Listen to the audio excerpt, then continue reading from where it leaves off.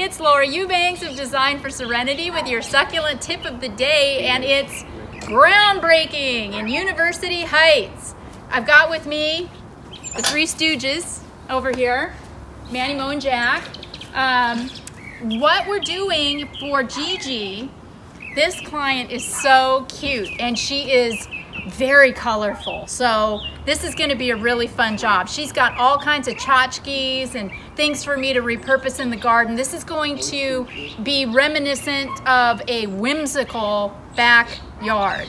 But we've got some challenges. Down here, we've got the dreaded nutgrass. Any of you that are familiar with nutgrass know that this stuff grows on literally like a nut.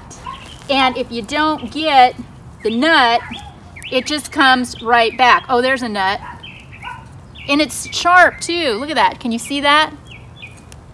That little nut right there and that pointy end. Ugh, this stuff is the bane of my existence. So we're going to spend quite a bit of time tilling and raking and getting as much of it as we possibly can.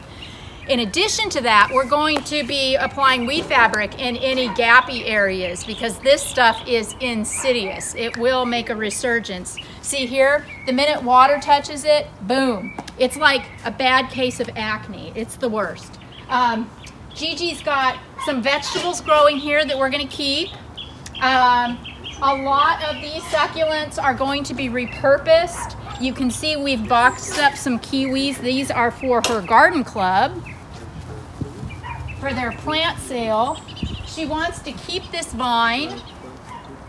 This wonderful purple flagstone is going to be repurposed into a meandering pathway through this garden installation.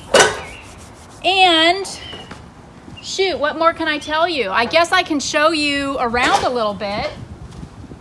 She wants to keep this side like it is. So there's a pittosporum. I think this is silver sheen. So this guy's staying. She's got some fruit trees and a stick on fire over there. That's all staying. She wanted to leave this area as is, but I was so inspired by the basalt fountain that I said I would throw it in for free. So we're going to rake all the wood chips up out of here, and I'm going to do something fabulous. We are going to have to bring the materials in one wheelbarrow at a time, though. We're landlocked. There's an alley back here that's very narrow, a street out front, and a long walk path. So it's going to take some time. We can't really do any bulk deliveries on this job.